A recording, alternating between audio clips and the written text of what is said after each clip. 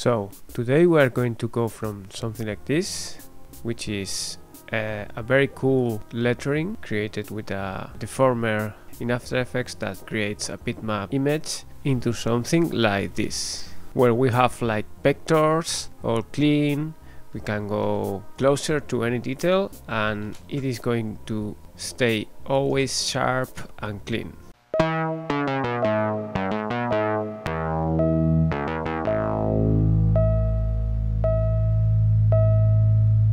So here we are again, we are in Adobe After Effects, and this text has an effect called CC Smear, and this effect is very cool. You can create this kind of cool and extreme deformations. So the thing is, I have this, I want this to be like vectors. I need to prepare the timeline, and I want to export only one frame.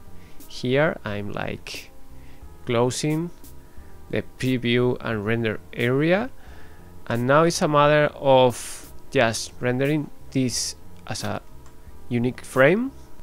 So we add this frame to the render queue, and here I'm going to go in this lossless button that opens all the options here, and the format should be something like PNG. I click OK, I choose a folder, and I hit render. That's it. Then I just go into Adobe Illustrator, and here it is as easy as coming into File. The option that we need is Place, which is the same as Import. So we place our PNG here, and it is important that to create this kind of vectors, or to trace these letterings, they need to be black and white. That's important. We come to Object, and here comes the important part of this tutorial. And in this option here, Image Trace, we need to choose Make and Expand. Okay. So now if we hit Ctrl Y, you see that all these are vectors, but then there is another thing that we need to do, and the thing is that it creates a little bit of a mess. If we go for the direct selection tool here and we move something, we can see that some aspects are like duplicated. So my solution to fix this is as follows. I come here to select, and I choose same fill color, okay, like this, and now I delete everything that is selected like this. So now what I have is only these letters here, which is something super cool, because now everything, if I ungroup it,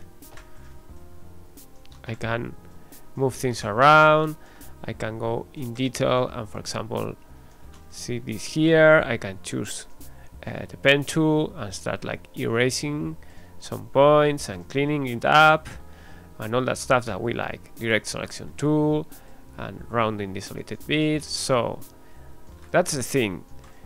Remember, it's as easy as exporting a frame in black and white, importing it here in Illustrator with Place, with File, the File Place option, and then just come to Object, Image Trace, Make and Expand, and then you can clean it up and start messing with everything. Some cool tools that I use a lot here, for example, if you expand all the options here with this button, here you have the Smooth tool, which I love because you can go over some parts of your vectors, and it does a really good job cleaning it up. And then with these simplified paths, it's easier to just play with them. So whenever it comes to, or you are in a moment where you know better to do stuff in After Effects than in Illustrator, don't worry, because this workflow that I showed you, it's a very good option. Remember to subscribe and to go through all the tutorials that we have in the channel, And I see you in the next one.